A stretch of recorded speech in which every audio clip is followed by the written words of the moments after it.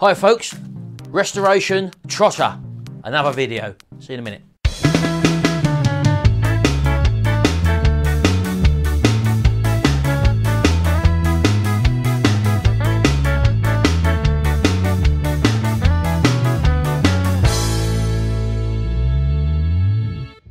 Right, we're going to take a look at the steering box now on the old Trotter van, but just a little update here. Here's my first two t-shirts going out.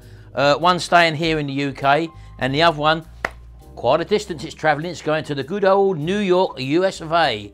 So they'll be on their way today. Sharon's going to package them up and get them out. So let's go out now to the log cabin and let's have a look at the steering box on the Reliant Regal. Right, well, here's the Reliant Regal steering column and obviously steering box, and I don't think they're very well made in the first place. A lot of people I've seen who have tried to refurb these have said they're pretty graunchy at the best of times. So I don't know whether you can actually see, that's quite stiff to turn that, so there's obviously something not quite right in there. I'm not too sure whether or not, I think they're supposed to be filled up with oil because there's some sort of little fill plug here. So what I'm going to probably do first is to remove this end plate here, which has got 3 bolts on it, and I think we're going to get some fluid come out of there. And then apparently you have a lock nut up here and a lock washer with a tab on it, so that can then be undone. Undo these 4 bolts, and that then withdraws the like the worm gear that's inside. So I've got to do some welding. Let me show you. Well, as you can probably see there, that bolt hole there is corroded away, so I was going to have a go myself with them filler rods. You know, these filler rods that you can like braze aluminium back on together sort of thing. But what I might do, I know a local welder who does a bit of TIG welding, and I might get him to just to do that for me, or Gary knows a bloke anyway, so I might get that done. And as you can see here, that looks like some sort of a filler plug there. This is obviously an adjuster nut. There's the lock nut there, so that tab's got to be bent down. Undo the lock nut. It's very corroded by the looks of it anyway, so ideally what I want to do is to get this stripped down as far as I can, and obviously get it in the sandblaster to give it a good clean up. Coming around the front there, as you can probably see, these are just 3 bolts there. That wire there, I didn't realise what that was at the time, but that is the actual horn wire that goes to the horn right the way up the column, so that's okay. I know what that is now. And as I say, the actual mechanism is yet to be seen. Apparently there's a couple of bearings in here as well, so I'm not too sure what I'm going to see. So I'll just put you on a quick time-lapse camera while I undo this, and then if something exciting happens, I'll obviously stop the time lapse, and then we'll come back and have a look, see what the condition is inside. So I'll see you again in a minute. Right, well, as you can see here, I've just undone 2 of the bolts at the moment, but we've got some rather disgusting looking oil that's coming out of there, so I'm anticipating things aren't going to look too good in there. There might be some wear in there, so I don't want this to flood out. At least there's also some oil in there. It doesn't feel very good though when you turn the arm. As I say, it's very, very graunchy, so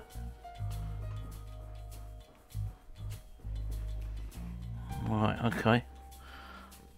As I say, it don't look very pretty in there. If I push that back up there, I don't know how far up the steering column this thing goes.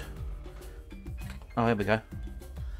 Right, so let's just leave that there for a minute and clean this. There's a couple of shims in there as well, which I've got to obviously put back on. There's 3 different shims there. I think they've got to go back because that stops the preload on the bushings, I gather, so they've got to go back in obviously. I don't know whether or not you can see in there, but there's a race of ball bearings in there as well, so not quite sure what to do there. What's this gunk here? Look, I don't know what that is. Some sort of sealer there. I don't know whether them ball bearings are going to fall out or what. I'm not too sure. So if I tip it up a little bit, I'll get some more of this oil out. And as you say, it's not looking a very nice colour anyway. So this is a job that really had to be sorted out. So one way or another, I had to strip it down. So I'm going to just try and empty this out first, and then I'll sort of come back to you. Obviously been in there for about 50 years, this lot, I would imagine, never been apart. Right, there seems to be some sort of a collar there. Doesn't matter which way that goes in, it's not sided or anything, so take that out as well. Bearings seem to be in situ in there, so that's not a bad thing, I suppose. So okay, that's that. I've got quite a bit of that fluid out of there now. Let's just have it tipped up one more time. Right, okay then, so that's what's under there. What I think I'll do now is just clamp this in the vise now and undo this lock tab. This might be pretty tight, this washer. So I'm going to put this in the vise now, as I say, and then we'll try and flatten off this, undo that little lock nut, and then try and sort of withdraw these 4 bolts and get this top off now. So I'm going to do that.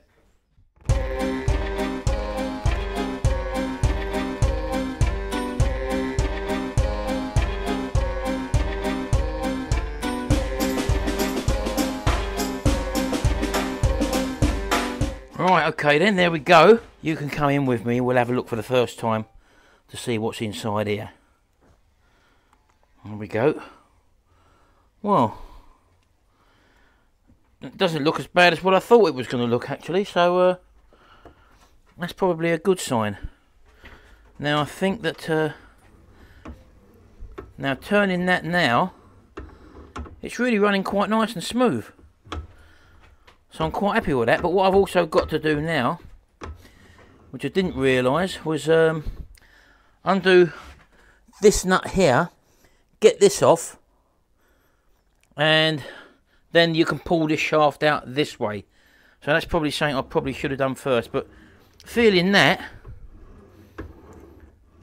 it's a lot better than what I was expecting, so I'm quite happy with that. And I'm just wondering now if the graunchiness was down to the adjuster, because that adjuster, obviously, when you wind that down into there, if this is wound down too tight, by the looks of it,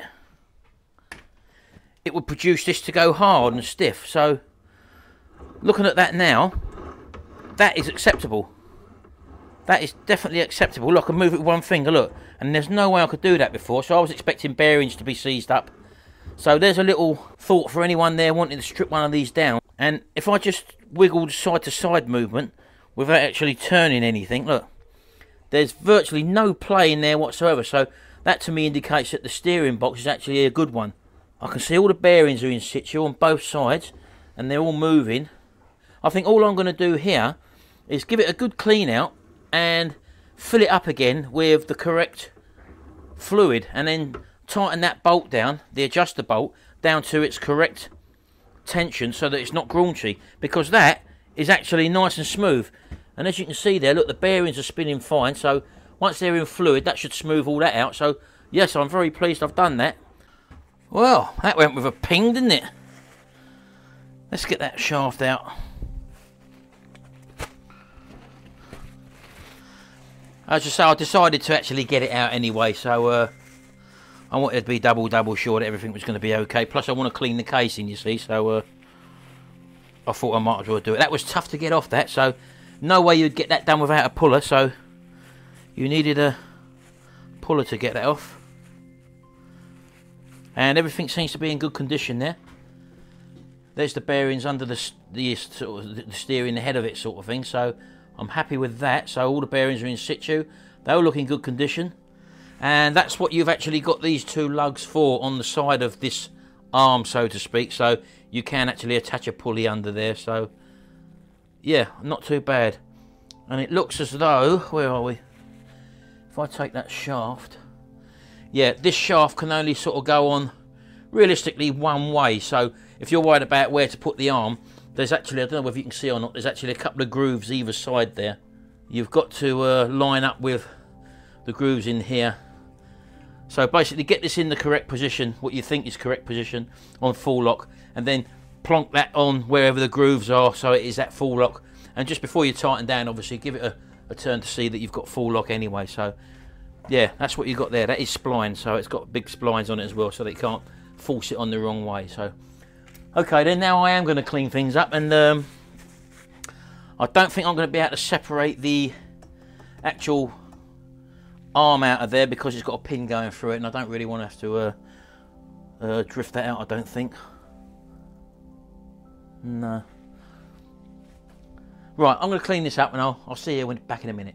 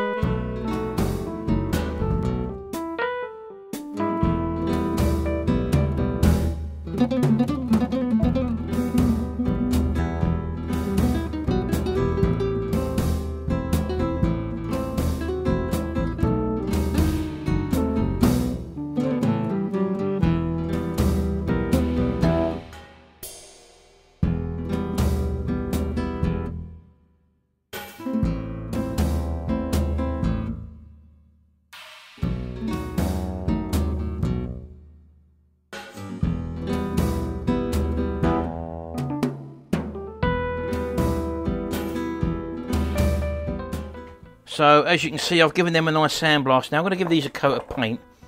Now I'm just going to stick to wire brushing this. The simple reason being I don't want to take all the bearings out. And one thing you have to watch is that this is preloaded here. So you've got that spacer that goes in there, as I said to you. And then you've got the shims which also go on there, and then you bolt the whole thing down.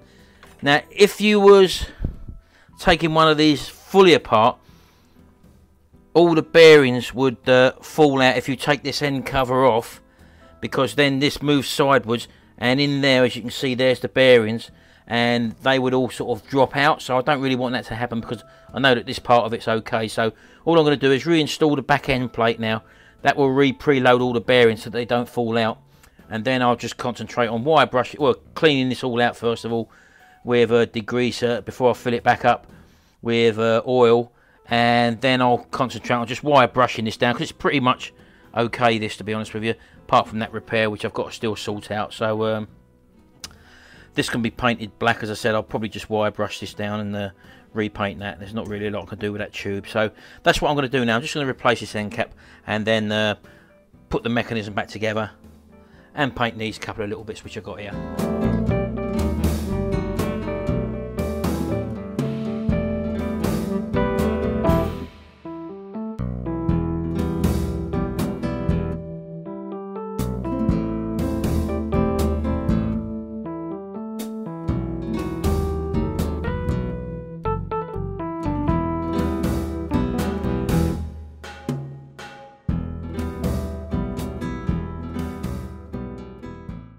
Right, I've just come outside now. I've done some painting now, as you probably know.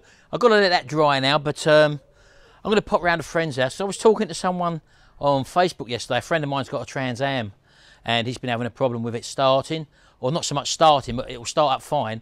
But when the car gets hot, it won't start again until it cools down a little bit. Anyway, I was speaking to a chap on Facebook called Simon. And hello Simon, you did ask for a shout out. Here's your shout out. What initially drew Simon to my page was that he's been following the Reliant Regal restoration, the Trotter van restoration, and he emailed me on Facebook, or sent me a message on Facebook saying that he was in the process of buying one, and he bought one, and he's now going to do his own Trotter van. He got it for an unbelievable price. I think it was about £250 basically, so which is a real steal. And anyway, so that's how he got in contact with me. We got chatting online and got talking about his, I think his girlfriend had a Trans Am, and I mentioned that my mate had a Trans Am with a problem, and then hopefully we've sorted out his problem. It's a common problem with the Trans Ams. Apparently the starter motor is very near to the exhaust manifold, and apparently it's a problem that's well known in Trans Am circles. And one of the ways of getting around it is to actually insulate the Trans Am starter motor with some sort of insulation, and that's what we're going to do. So I'm just going to pop around there now and tell him that. Right, so as I say, a lot of people have been going on about my pond. Well, we're actually in the process of draining it down. As you can probably see, all this stuff around the outside is drying off now, but we've had rain, it keeps filling back up again. I've still got to pump the last bit out, and all this sort of sludge that's in there, I'm going to actually keep that, and that's going to be feeding the raised beds and all the planting stuff that we've got over there. So I've not forgotten about it, it's just that we've not had the time to do it, and it's in the process. Isn't it, you two? Shall we clean the pond out? Yeah. Yeah? What are we going to do, Emily? Hey? We're going to clean the pond out or what? Yeah. Yeah, okay, good. What's that hat you got on, George? Ninja Turtle. Ninja Turtle? Do you like Ninja Turtle? Okay, mate. Well, I'm going to go because Granddad's got to go out now, yeah? Right, well, I might as well leave this one there because I was going to get the video up and get the box back together, the steering box, but I've got to let paint dry and stuff like that now, so I just wanted to get this video out anyway. So it's out now. You're going to be watching it very shortly, and we'll do another one when we come to refit it all back together. It's just a matter of reassembling it the same way we've taken it apart, basically, with new oil inside, and hopefully in the near future we'll be having another Reliant Regal one. I've got the Triumph still to do, as you know, and anyway, that's enough from me. I'm rambling now. I'll see you again in the next video, and until then, bye for now.